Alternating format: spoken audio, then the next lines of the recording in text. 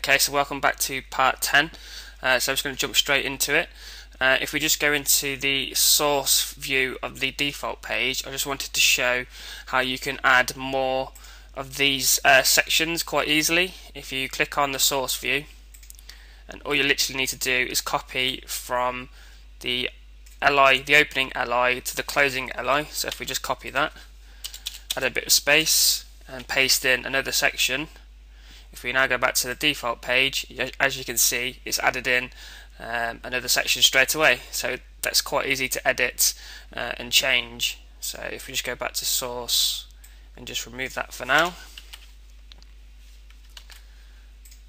So what we need to do now is we're going to add the content on the right hand side. So as you can see here, we've got our div main right waiting for the content. So if we go to the source view and then so main right, so inside of here, so here's the code for the right hand side. So if we just start from the top, so straight away underneath main right we've got a H6 called watch our product demo. And what I've actually done is I've actually copied the code for one of my YouTube videos and actually put it into the document, and then underneath that there's a paragraph tag with some text in. So if we just preview that in design view, as you can see, there's our watch our product demo. We've got the YouTube video here, and then underneath we've got the paragraph. So the first thing we're going to want to do is actually style that content. So if we come over to our main right, and then we're going to drop in the following code to change that H6 tag. So it's main right H6, give it a dark colour, a font size of 14, and the margin bottom is 20. So if we just go back to design view, and as you can see straight away it's changed to look exactly the same as the one on the left hand side. So if we go back to the style sheet, the next thing we want to do is actually style the paragraph. So again, I'm just going to paste this in, and this is going to be main right P. So again, colour, font size, all the same sort of thing, and we've given it some margin as well. So if we go back to the default page, and as you can see that text is now looking the same as it is on the left hand side, and we've got our YouTube video in the middle. If we just go to the source, I've actually created a div that goes around the actual YouTube video, and I'll show you why. If we go back to our design view in Photoshop, as you can see around this video here there's like a grey border, so that's exactly what I've done for the design. So I've created an ID of YouTube, and then underneath here I'm just going to copy and paste in the code for that div. Okay, so the div's called YouTube, and I've got the border property, so it's 10 pixels all the way around. It's a solid border with this light grey colour. So if we go to the default, click on design, and as you can see it's now going around it. If we just preview this in the browser, and there you go, watch our product demo. We've got the YouTube video in the actual design with the sort of grey border around the side, and we've got the paragraph text directly underneath. Okay, so now that's the home page all designed. What I'll do next is show you how to create additional pages and create links for them. So if we just stop this browser, stop debugging. So if we just look at our menu at the top, so we've got different links here. So to create an additional page, all we need to do is right click on the top option at the top and click on add new item, and from the box that opens we want to click web form, and we want to give it a name. So I'll give this a name of services, and then you want to make sure that the tick box for the select master page is ticked, and you want to select the master page from the option. Okay, straight away it's now created us the services page, and it's auto created the code for the main content placeholder. So if we now go to design view, as you can see we're back to where we were again with the default page, where we've got this little thin sliver of the main content placeholder, and we want to be adding our content into here.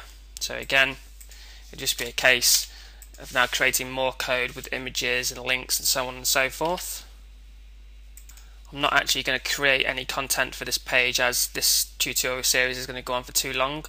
So I'm just showing you how you create the additional page and where you need to put in your code for that page.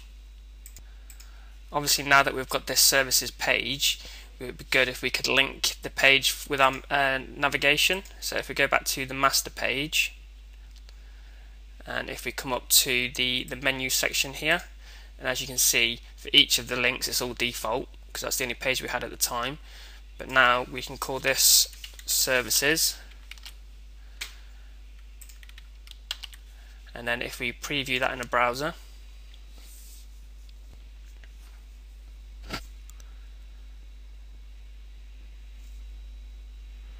and as you can see, this is really thin because we haven't added any content yet.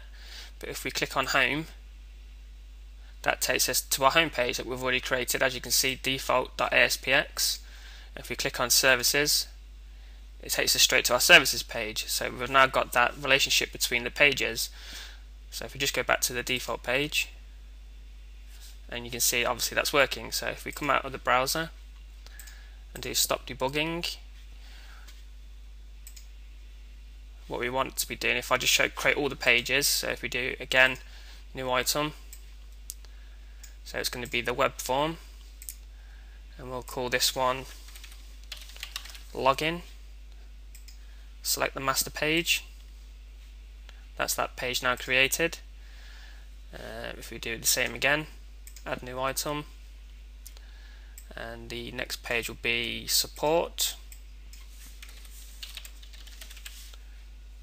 Click add and select the master page again, and then one more time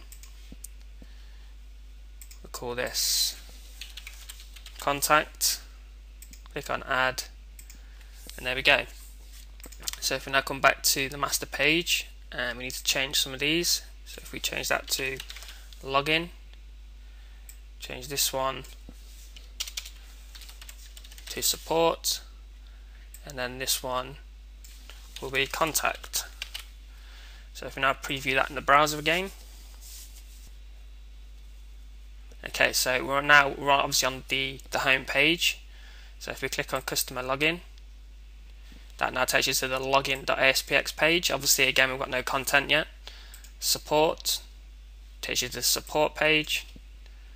Services we've already done, and contact, that should work as well. And as you can see, all the pages now work, and it's just a case now of adding the content into the content placeholders. If we just go to the services page, obviously at the moment, well in fact if we go to the default page, okay, so if we just go to the default page here, as you can see here, we had to split the page into two. So we've got this left side and the right side. If you wanted to have that sort of layout for all the other pages, that's fine, you can do that. Or if you just wanted one big area, that's fine as well. So, okay, so if you just wanted one big area, you didn't want it split in two, you would just add the following code. So div id equals main content area, and then just add all of your content in there, and you'll have one big box that stretches 100% across the page, and the height is set to auto, so it will expand and contract with the content that's inside of it. Okay, so now I've gone through that. I think the last thing that I will show in the next video is how to set up the contact page. So when somebody comes along, they can fill out the form and the information will be sent to a certain email address.